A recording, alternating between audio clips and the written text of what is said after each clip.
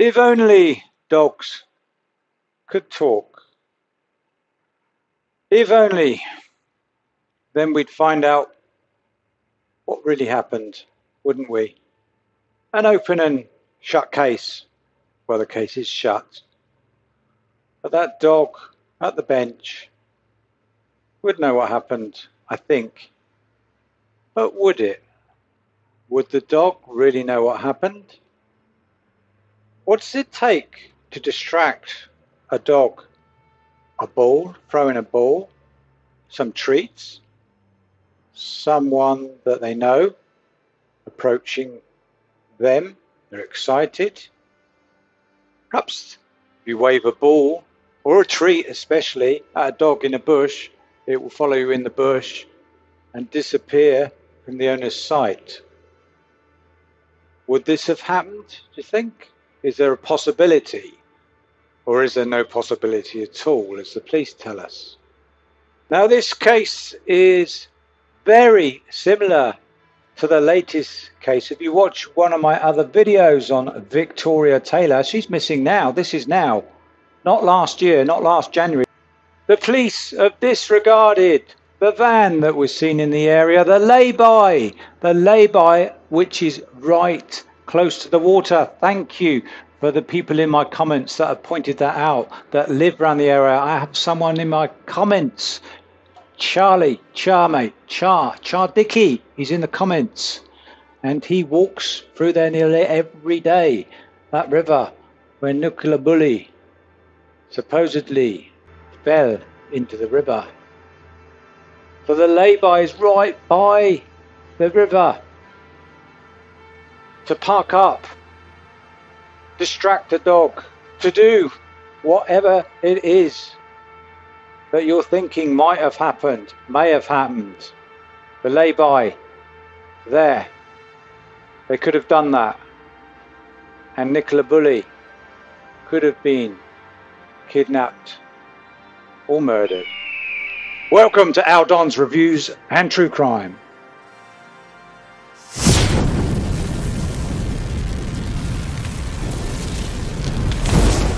So the dogs are our companions, and spaniels, very intelligent. Do you know what the biggest? Do you know the group of people who find, I'm going to be a bit morbid, find dead bodies?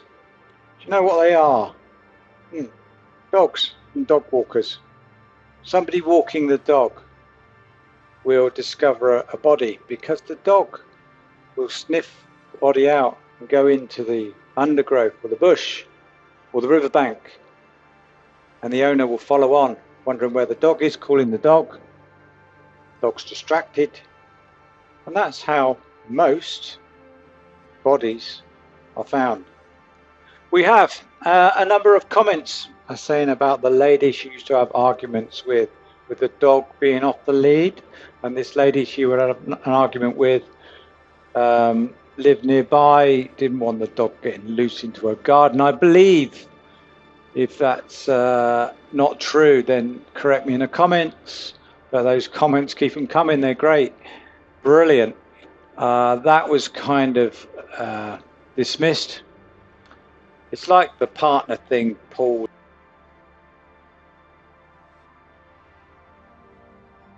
That was dismissed. They half interview people. They don't ask the right sort of questions, do they? Really? I haven't got time really, but it'd be easy for me to apply for a private investigator license, and with the help of you good people, and learning more as we go, taking different courses, looking at forensics, etc. We could ask the right sort of interview questions.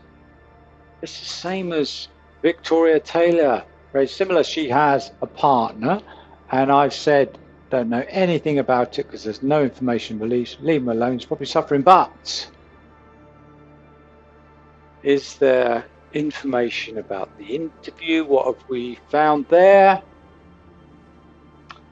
If I was a partner of somebody who passed away, unfortunately, I with open arms. I'd do every interview as long as they weren't nasty and drilling about it, etc. I'd answer every question. If I had a friend that passed away, as in the Jay Slater case, I'd be open about it. I wouldn't be sort of hidden or something and then have body language experts pick things out and realise I wasn't telling the truth. Because even if you're involved in misdemeanors, the police sometimes will ignore that bit because they're interested in the murder or the missing person, rather. I should say missing person. Sorry about that. I shouldn't say murder. Not a very good word to use. That's what should happen. So the people open up and talk. You can still open up and talk. You won't incriminate yourself now. I don't think they're going to worry if you've done something wrong, whether it's Jay Slater case, whether you come forward for the Victoria Taylor case or the old Nicola Bulley case last year. Honestly, it's hard to come out with the truth straight away if you've done a little misdemeanor wrong, isn't it? You're going to go down the road of a lie and then a lie becomes a lie, and we're all capable of it. If we've done something wrong, we all do, don't we? Most of us do anyway, do things wrong, certain things wrong, some more than others.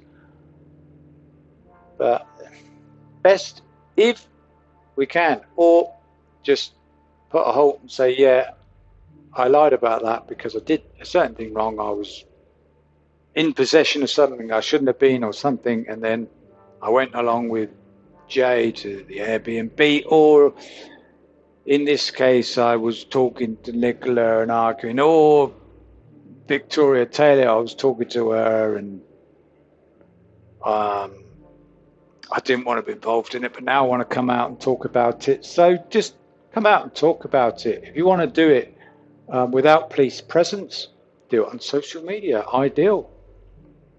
There's a big audience, or sometimes a big audience out there for some people. Some content creators make a good living out of what they're doing. I'm not one of those. I do it, as I say, I don't do it for enjoyment.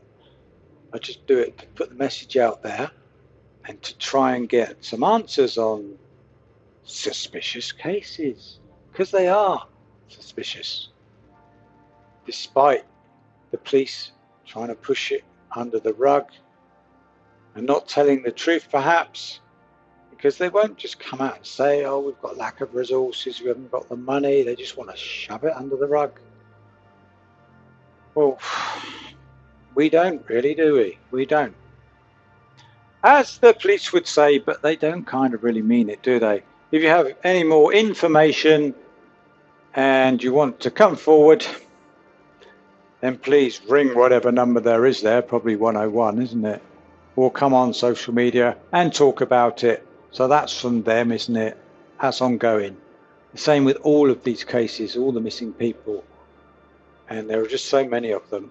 We talk about a few of them, but there are loads upon loads. You see them on the back of vans sometimes, don't you? This person is missing. We just kind of look and go, oh, it's a shame. We just ignore it and carry on, don't we? But if we have got time, and as I say, it's not kind of enjoyable, but if we talk about these things, it really does open up questions. Anyway, let's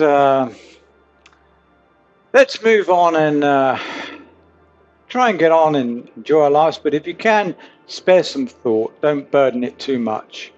And as I say, don't have any nasty dreams about it. And just keep commenting. Thank you very much. Like and subscribe. Thank you. Thank you so much for watching. Thank you. Emergency. Oh, hello. My partner left this morning at 8:30 to take my 2 children to school, and the dog went with her because we take the dog for a walk. Right. I was getting concerned because she hadn't returned home by 9:30. She's usually back by 9:30, so I thought she must have got chatting to somebody. I've been trying to ring her since about 10:30. No reply, and then the school's just rung me to say that they've just found the dog. Somebody's found the dog, and my partner's put her phone down on a bench and the dog lead, and she's nowhere to be seen. The 45-year-old woman who vanished while walking her dog along the road.